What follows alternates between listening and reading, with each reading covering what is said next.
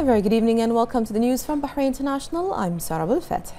His Majesty King Hamad bin Isa Al Khalifa held talks with the President of Egypt Abdel Fattah al-Sisi at Cairo Airport prior to His Majesty's departure. His Majesty reviewed the fraternal bilateral ties with the Egyptian President and discussed the means to further develop them. His Majesty affirmed the importance of consultations and coordination between the two countries in the interests of the two countries and people.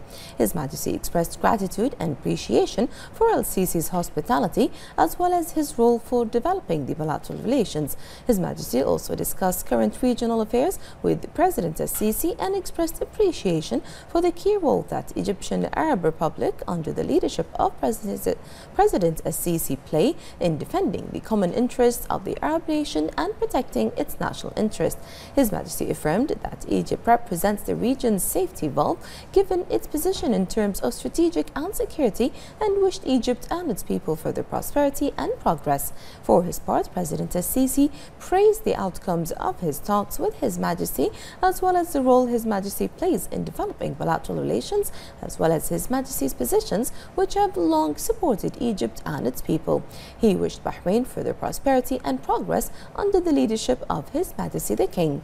Upon His Majesty's departure from Egypt to Bahrain, His Majesty was bid farewell by President al-Sisi, a number of officials from the Egyptian governorate as well as Bahrain's ambassador to Egypt. His Majesty sent a cable to President al-Sisi to thank him for his hospitality, to express appreciation for the President's efforts in further developing Bahraini-Egyptian relations and for Egypt's role under President al-Sisi's leadership in defending the interests of the Arab nation and its security.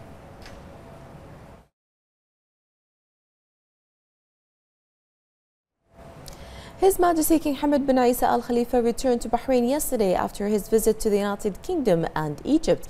His Majesty the King held talks with the Egyptian President Abdel Fattah al-Sisi, in which the two leaders discussed the historic brotherly relations linking both countries, in addition to reviewing the latest developments on the Arab, regional and international arenas. Upon arrival in the Kingdom, His Majesty the King was welcomed by His Royal Highness the Crown Prince, Deputy Supreme Commander and First Deputy Prime Minister Prince Salman bin Hamad Al Khalifa.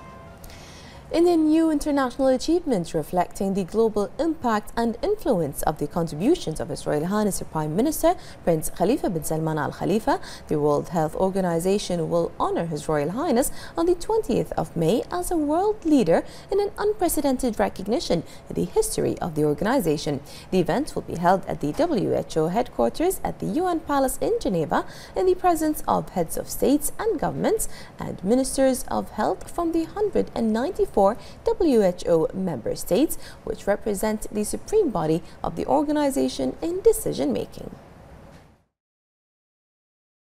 The international honouring of His Royal Highness the Prime Minister Prince Khalifa bin Salman Al Khalifa is a unique event in the history of the World Health Organization and is considered of great importance and value. An invitation was addressed to His Royal Highness the Prime Minister by the Chief of the World Health Organization, Dr. Tedros Ghebreyesus, in which he expressed pleasure and honor to invite His Royal Highness the Prime Minister to attend the 72nd World Health Assembly due to the great contributions of His Royal Highness in the health field, his vision, ideas, policies, initiatives and achievements that have been accomplished, which became a role model for the entire world.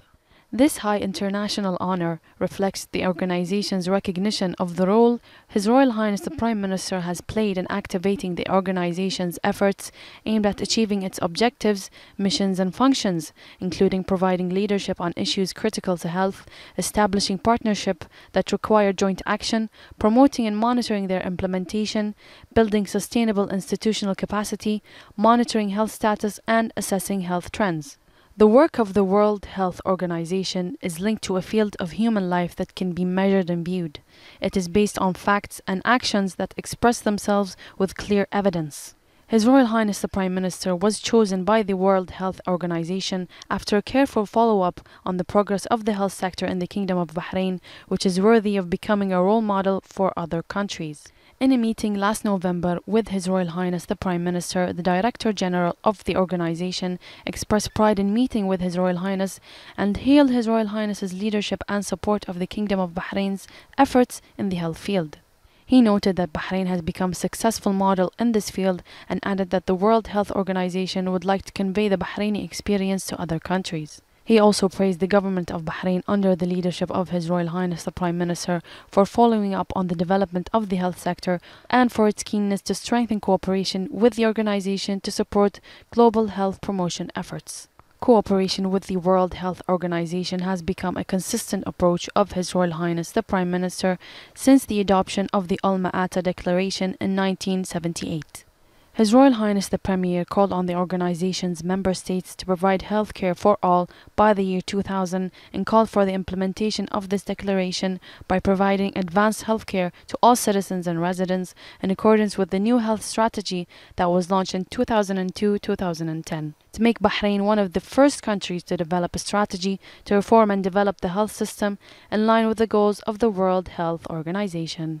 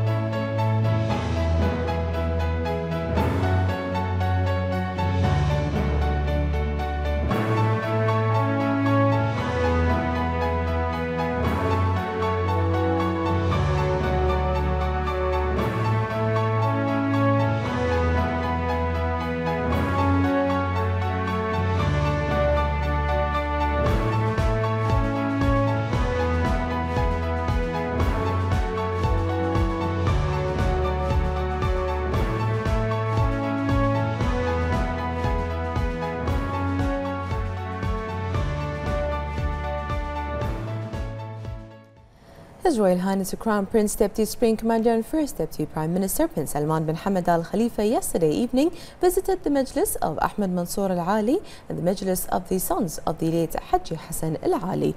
His Royal Highness was accompanied by His Highness Sheikh Isa bin Salman bin Hamad Al Khalifa during the Majlis visits.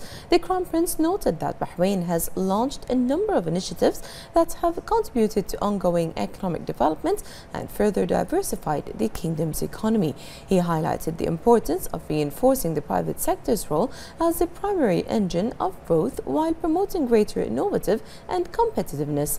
He also underscored the successful partnerships between the public and private sectors, which have resulted in wide-ranging achievements at all levels. His Royal Highness added that Bahrain's economy among the fastest growing economies in the region, which reflects its robustness and resilience. The Crown Prince spoke about Bahrain's fiscal balance program, underlining that the strong results achieved so far drive us to continue implementing policies that support fiscal stability and economic prosperity. He concluded his visit by recognizing the vital role Bahraini citizens play in advancing Bahrain's economy and expressed his gratitude for their efforts in achieving Bahrain's far-reaching goals. For their part, the Majlis's hosts and guests expressed their gratitude for His Royal Highness Crown Prince's visits.